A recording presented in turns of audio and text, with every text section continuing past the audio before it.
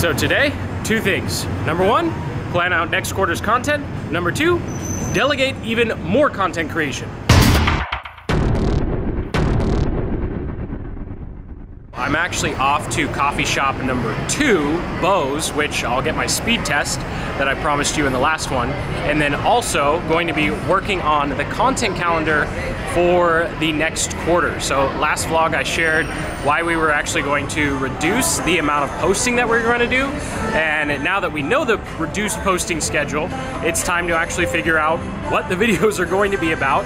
And finally, after 6 months, I think I talked about doing this 6 months ago, but now we're finally ready to actually bring someone else on the team to start helping me with this process, because as a content creator, really, the only thing you should have to do is actually make the content. And everything else, you just find someone who's better than you to help you out.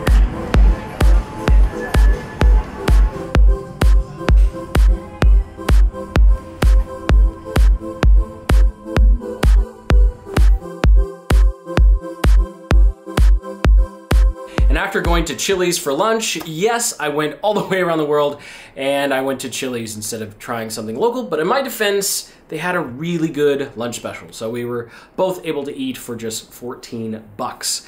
And after the entire day, I pretty much just spent bouncing around coffee shops and getting more work done on our content calendar. So now I wanted to sit down and share with you our process for finding keywords, and then more importantly, how to analyze the headlines that pop up when you're looking at putting together your own headlines and your own video ideas. So this isn't necessarily going to be how to do copywriting or how to do headline stuff. I think we've done plenty of that on the channel. I'll link up to some videos below, but mostly just showing you how I analyze to figure out what headline to go with, which is arguably more important than just coming up with some fancy looking headline.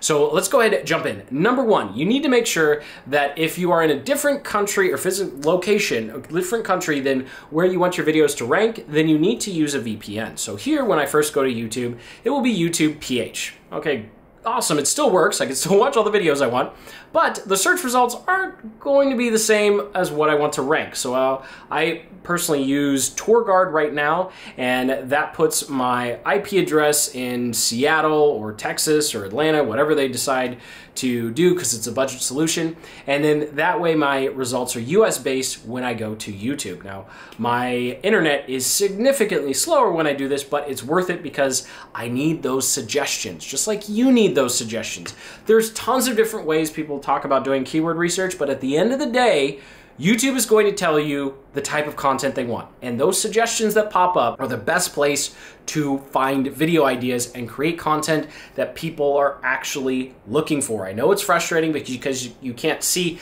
how many people are, there's no usage data for how many searches on YouTube, unlike Google, but those search suggestions represent the best opportunities for creating content. So here I have pretty much two examples. The first one, how to build a sales funnel, and then the second one is content marketing just strategy. And so let's go ahead, jump in here. The first thing I do in looking at our content frame here is when I'm looking at the videos, I'm looking for what's the big question, what's the desired result or video unique selling proposition, and then the perceived roadblock, what's the secret gap or kind of the secret sauce that is being offered in the video title that's going to get someone to click. So going over to our search results here, the first thing I do here is try and figure out what the question is. And this, I really like this example because it's actually split. Number 1, number 3, and number 4 are all based upon how to physically build the sales funnel. Whereas number 2, 5, and 6 are about what a sales funnel is. So right off the bat, we have to make a decision. Are we making a video about how to create a sales funnel physically, like the building blocks? Or are we making a video about what a sales funnel actually is? And so that's the first thing we'd have to decide here. Now, when we go over to content marketing strategy, yeah, all of the titles are pretty plain. And it's just, okay, we're gonna need content marketing strategy, and we're probably gonna wanna put the year because we see 2019, 2019, 2019, and I thought there was another 2019. Nope, oh, 2018, so that's way old, but we probably put 2019 in here. And so that's going to be a lot more straightforward than something like this. So you really want to make sure, okay, what are people actually looking for when they type in? Apparently YouTube's split. Some people don't know what a sales funnel is, and other people are looking to how to actually build a sales funnel.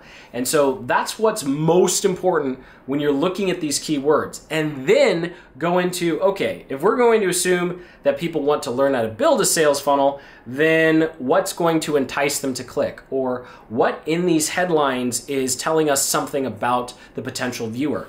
Well, the first one is free. The third one is about how to build it on a budget. And then the next one is using ClickFunnels. And if I scroll down here, this number 7 is actually also building on a budget as well. So we have 3 videos in the top 7 that are talking about building on a budget. So now we know that we need to help someone build a funnel, the physical, actual funnel, not just describe what the heck it is. And now we know that it needs to be budget friendly. And of course, the ClickFunnels video is working. It's just an outlier compared to the other ones. So I'm going to go with a title that has something to do with on a budget. So here, the first thing I would do for this particular one, it doesn't look like I need to have the keyword per se, but I am going to, just because I am OCD like that and I just like having the keyword in the title. So something real simple here is how to build a sales funnel on a budget, or how to build a sales funnel with WordPress, complete guide. And that was actually going out on a limb, assuming someone who is making that search knows that WordPress would be cheaper than a hosted solution like ClickFunnels. So you also have to think about how far along in education is someone. Now, the only reason I do that is because number 7 is talking about using WordPress. So maybe there are enough people who are interested in WordPress that this actually would have a chance of ranking. And of course, maybe saying something about ClickFunnels, because oh my gosh, all of these are talking about ClickFunnels. So maybe I should say something about ClickFunnels, but I wouldn't want to say anything about ClickFunnels alternative or don't use ClickFunnels, because that would be kind of a copy of this video.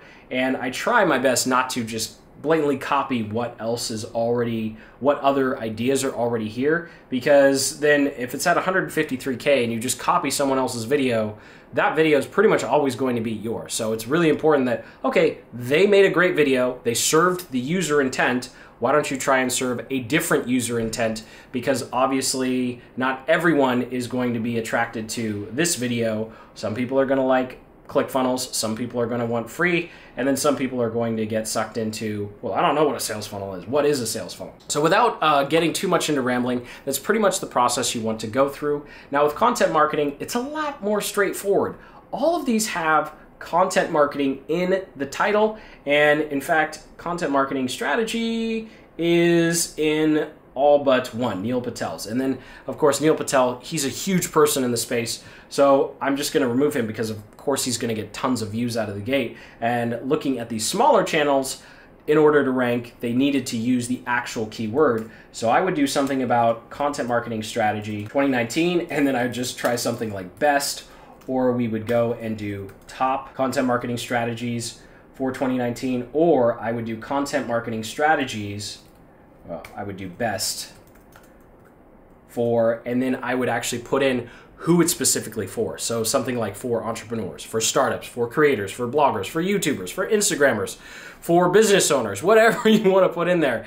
And then just try one of those and see if it works, if it's a way to call out and segment the different people who are typing this in. Because if a business owner types in content marketing strategy and they see all of these, but then they're maybe I got lucky and they scroll and they see 4 business owners, they're much more likely to click on that one versus all of these other generic ones. And so that's really all there is to it, to figuring out how on earth to name your videos. And the awesome part is this is actually verbatim what I did for someone on our team to show them exactly how I write the headlines, and so now they're taking it over. So if you want someone else to help you out with headline writing, then just show them this vlog, because this is literally the video that I showed someone on our team, and they're able to write headlines pretty much better than I am because they're an actual copywriter and I am decent with copywriting. So thank you so much for watching. Sincerely hope you got some value out of this video and you're enjoying the little tidbits that I learn along the way as I figure out this whole digital nomad thing and trying to get work done with limited internet access. So hopefully we're able to fix that. But until the next, keep building the business you love.